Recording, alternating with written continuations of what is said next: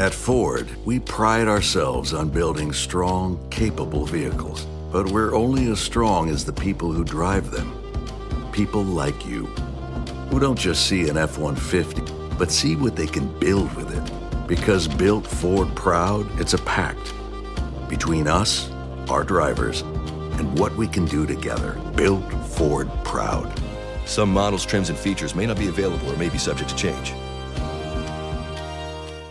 Shopping for humans is hard this holiday season. Shopping for your dog is easy thanks to Bark. Every month, we deliver toys and treats just for your dog. Whether it's fun plush or tough toys for heavy chewers, we spoil all the dogs. Subscribe now and get a free upgrade at barkbox.com/iHeart.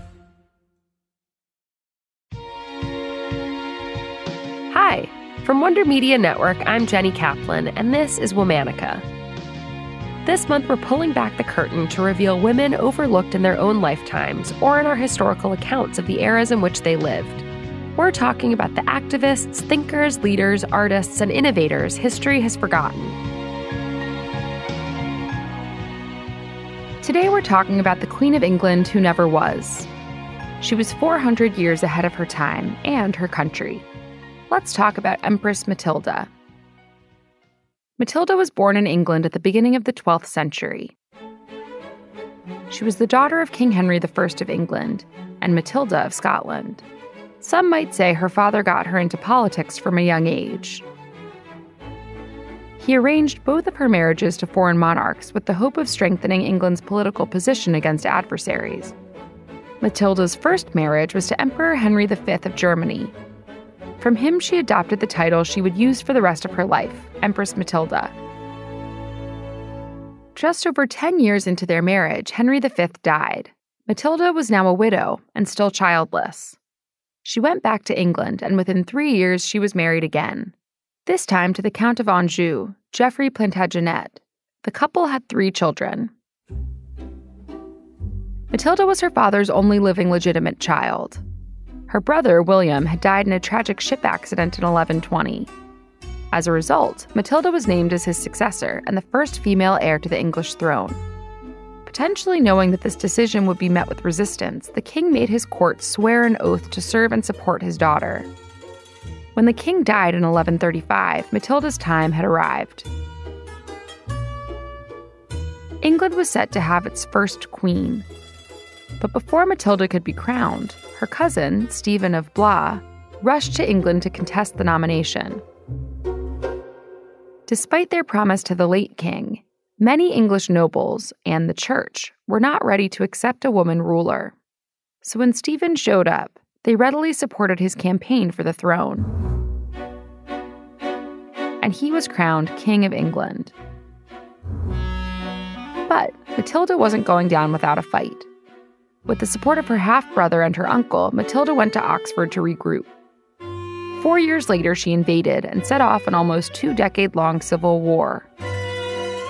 This period of attacks, bloodshed, captures, and escapes was known as the Anarchy. Matilda and Stephen went up and down the country fighting for the royal throne. In 1141, Matilda came the closest she would to being crowned queen. During one battle, Stephen was captured and deposed. With him out of the way, Matilda could finally claim what was rightfully hers. She was elected Lady of the English, and preparations for her coronation began.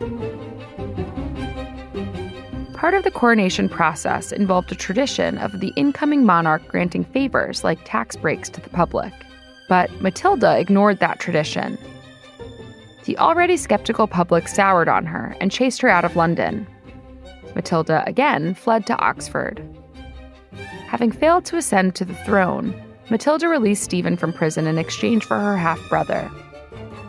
Stephen gathered his army and created a blockade around Oxford. His goal was to capture Matilda by starving her in her own city. 3 months went by before Matilda came up with an escape plan. It was a cold December night. Heavy winds were blowing, and snow blanketed the ground. As the story goes, Matilda used robes tied together to lower herself down from the castle. She then moved quietly through the night, camouflaged in a white cloak. She allegedly walked through 6 miles of snow before reaching safety. With neither Stephen nor Matilda able to fully capture and depose the other, the war continued. By the mid-1140s, the cousins had reached an impasse.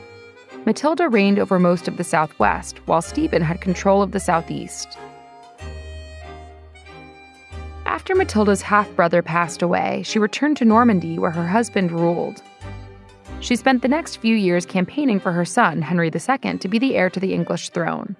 If Matilda could never officially be crowned Queen of England, she was going to make sure her son inherited what he deserved.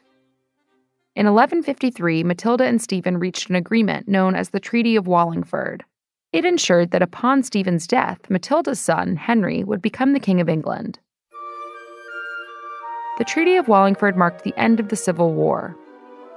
A year later, in October of 1154, Stephen died, and Matilda's son became King Henry II of England. In 1167, Empress Matilda died. Although she never became Queen of England, she challenged the patriarchal and sexist forces of the 12th century. She created an opening for Mary Tudor to become the first Queen of England in 1553. All month, we're talking about women behind the curtain. For more information, find us on Facebook and Instagram at Womanica Podcast. Special thanks to Liz Kaplan, my favorite sister and co-creator. Talk to you tomorrow.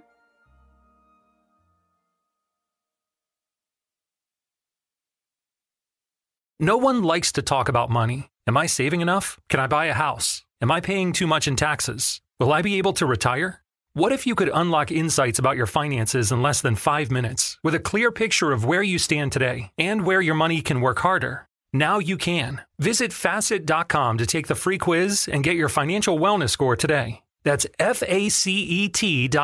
This ad is sponsored by Facet. Facet Wealth Incorporated is an SEC-registered investment advisor. This is not an offer to buy or sell securities, nor is it investment, legal, or tax advice. Now is the time to experience America's pastime in a whole new way. Major League Baseball has teamed up with T-Mobile for Business to advance the game with next-gen 5G solutions, going deeper with real-time data visualization, new camera angles that put fans on the field with their favorite players, and even testing an automated ball strike system in the minor leagues. This is the 5G era of baseball. See what we can do for your business at T-Mobile.com/now. Major League Baseball trademarks used with permission. Officially licensed product of MLB Players Incorporated. With millions of books on Amazon, there's a reading feeling for everyone. For example, Juan's. As he drifts away to nirvana after only the first chapter, is different to Maya's. When she discovered the narrator was, in fact, the evil twin, which is also different to Noah's. Aww. Anytime the cute cyberpunk is mentioned, even though in reality he'd be totally out of his league. From to Amazon Books. That reading feeling awaits.